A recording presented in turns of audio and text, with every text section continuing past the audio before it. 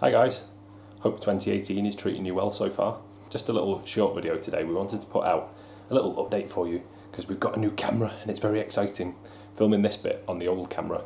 Incidentally, if you're waiting for our continuation of our little visit to Blackpool, we'll go to Madame Tussauds. That'll be out on Saturday. We can't wait for you guys to see that because we had a really great time and there was lots of fun things to see, so we've got that to look forward to on Saturday. Anyway, I wanted to show you our exciting new camera. We got a G7X. It's so exciting. I've been waiting for this for quite a long time. It's a bit of a stereotype because I know a lot of vloggers have these, but a lot of vloggers use them because it's a fantastic camera, so it made sense. And thanks to Mark from Mark and Gem for pointing out that they were on sale for a good price at Curry's and a few other retailers as well actually at the moment in the kind of New Year's sales. So we picked it up for a pretty good price. This isn't an unboxing video. I have already had it out of the box. It's in a little hard shell case that I got with it as well here.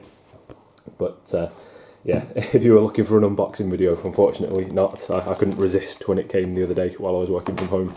It had to come straight out of the box so I could have a little play with it. But it's I'm very pleased with it so far, and we'll switch over to it now so that you can see what it looks like compared to this camera. So here we go.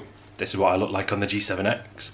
You can see it's quite a different looking picture. It's a lot more of that kind of cinematic sort of SLR kind of look. If you're used to photography, that sort of the background is kind of soft focus and the main focus of the image is on me. You'll notice as well it seems to be a lot better in low light. This is one of the key things that I was really interested in about this camera, is how well it performs in low light situations, particularly because our old camera, it's not a bad camera by any means, but it really does kind of suffer in low light, and we found that in things like when we were on the Avatar, the Navi River journey in Animal Kingdom at Disney World. It really kind of struggled compared to some videos in there that I've seen that people have filmed with the G7X.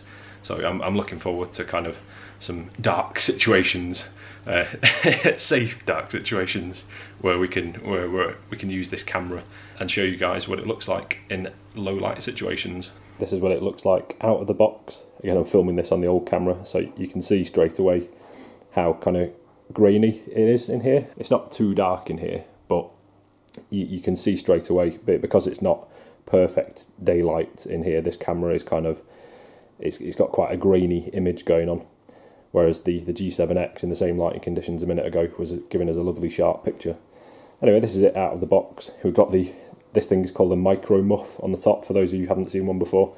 I know these are very popular. This was recommended in a lot of the reviews that I read from people who use the G7X for vlogging, and that keeps wind noise out within reason. It's not going to stop it if you're walking around in a bit of a gale or anything like that, but it's definitely a worthwhile investment to keep general wind noise out of the microphone when you're out and about. One thing that's really useful for this camera, those of you who haven't seen it before, and this is kind of awkward with one hand. In fact, let's put this down on the tripod before I drop my new camera. Okay, so you can see we've got the screen on the back there, which has got some fingerprints on it already because I keep jabbing it with my fingers. But the screen folds up 180 degrees like that, so that when you're out and about vlogging, you can see yourself on the front of the camera. Obviously, this thing's in the way, but that kind of helps in a little bit, because when you're vlogging, you don't really want to be looking at the screen, you want to be looking down the lens here. This is our old camera, by the way. I think I have shown this before in an earlier video where I gave a bit of a gear overview. It's a Panasonic HCW580, and it is, as I was saying earlier, it's a good camera. It records in full 1080p HD, 50 frames a second here in the UK, and in the US, I believe the US model films in 60p. But it's the low light for me that it's not good enough in low light, whereas the G7X that I'm filming on now, well, you can see straight away the difference from the footage that we shot on this Panasonic camera a second ago compared to this Canon in the same lighting conditions. It's a far superior performance. Incidentally, I don't think we've shown you this before, which is what Stevie's brother bought her for Christmas, and it's actually a metal plate which is stuck onto the wall with a magnet. There's a magnet that kind of sticks on, magnetic plate that sticks onto the wall, and then this picture goes on top, and it's a really nice picture.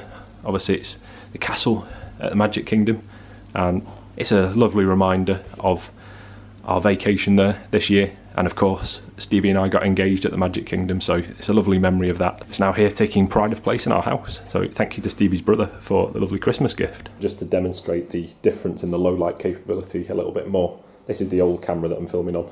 This is the nice messy shoe rack with all of our shoes just thrown everywhere, and my bike, which still hasn't been out for a while. I need to go and do that. But the only light that I've got at the moment is in the kitchen over there, so there's no lights on in here in the hall or anything like that. But I wanted to show you, so this is what it looks like. This is one shot on the Panasonic camera. This is the same shot here on the G7X. You can see straight away how much clearer that is in this light. So I haven't changed any of the lighting conditions. You've still just got the kitchen light on over there, and you can see straight away there's a significant amount more detail in this. See my red Converse really stand out there in the light, whereas it all looked kind of dull and grainy on the Panasonic. I'll try and be clever with the editing software and show you a little picture-in-picture or split screen or something, so you can see side by side the difference between the two cameras here.